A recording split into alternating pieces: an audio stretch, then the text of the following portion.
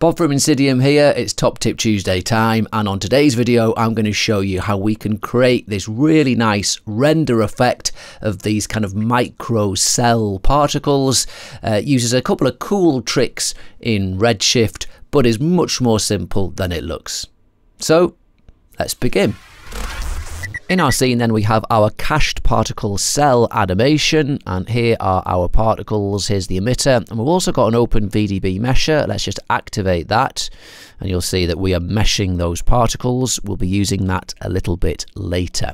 Let's switch that off. Let's make a little bit more room now. We don't need to look at the viewport much, and we'll hit play in our Redshift render view, and you can see that we're not rendering anything. That's because the default light is switched off, so there's no light in the scene. Let's just switch on this dome light, and there are our particles. Now these are rendering because on our emitter we have got two things. We've got a Redshift object tag, and in the particles tab it's set to sphere instances, which gives us our rendered spheres, and we have a default standard Redshift material, which is just a grey shiny material, which gives us this. Okay, so let's get started. What we want to do is we're going to switch off this light because we want our particles to emit light. So we want to get that set up. So let's just switch off that material, and we'll go to our standard node. We can switch off the base color weight. We can switch off the reflections, and we want to come down until we get to the emission settings because we want to emit light. Let's put this on, say 2. We will be adjusting this a little bit later. But now those spheres are emitting white light. We can clearly see that. So what we want to do is restrict this so they're only emitting light from the outer kind of perimeters. So we're going to use a Fresnel to do that. So let's double click and type in Fresnel.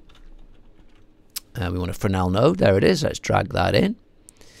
And if I solo that, you'll see that we're getting these colors. So basically this is dependent on the camera angle.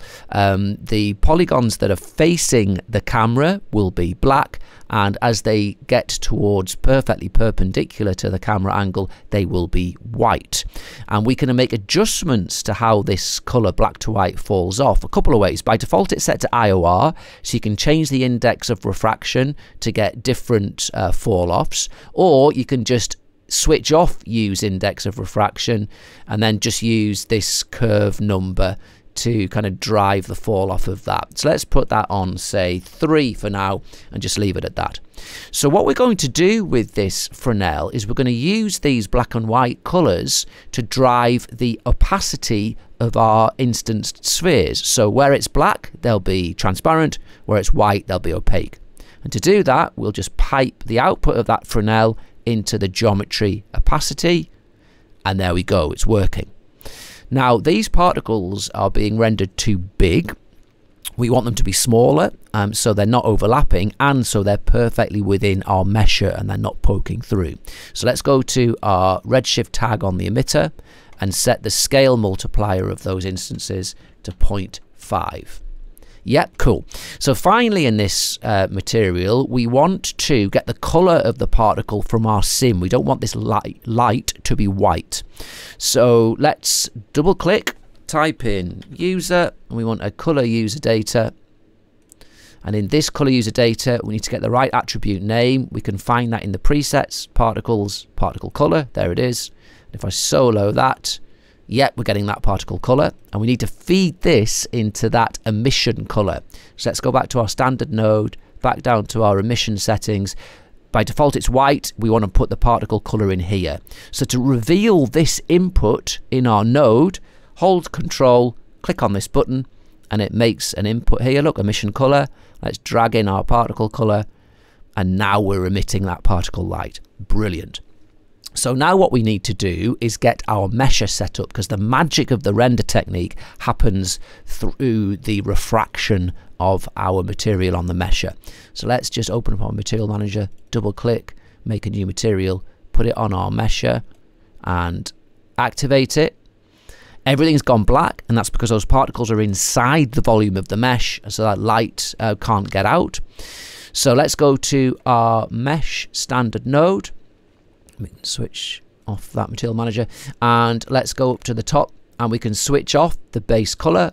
We want our reflection. Let's get the glass sorted first. So in the transmission, that's our glass. Let's put the weight on 1. Yep, that's cool. And now our reflections, we don't want any roughness in our reflections, so we're going to switch that off. And we want these reflections only to be round kind of the very edges of the curves. So we can do that by just putting this index of refraction way down to maybe 1.1. Yep, so we're just getting a suggestion of those reflections. Cool. Now here is where the technique comes to life. This is the magic setting. It's dispersion. And by adding dispersion, what we're going to do is effectively each light color will be given a different index of refraction, meaning that the light colors will separate as they go through this volume, and that gives us the effect that we want. So if we put this dispersion on 1, we're going to see a little bit of an impact, not much. Let's put it lower. The lower this number, the more separation there's going to be. Let's put it on 0.1. Yes, now we're starting to get that. Now we can make a couple of adjustments here. I would say this is a bit dark, so we could go back to our particle material, go to our standard node, to the emission settings, and we could bump this up to say 4. Yeah, that's looking nice. And if we go to our Fresnel, we can get different looks by kind of clamping this down. So if we make it so it's only the really outer points have that that light value, let's put it on, say 5, we're starting to get thinner thinner sections which are opaque. The thinner you go, the more light you need to emit. Let's put this way up to say 7 to get some really fine defined opacity. And then because we've done that, let's go back to the standard and pump loads more light into it. Let's put this on, say 10. Yeah, that's looking cool. So that is the basic setup. Loads of adjustments can be made with the nodes that we've got in, but it gives this really nice cell style look using just a couple of materials and some nice Redshift tricks.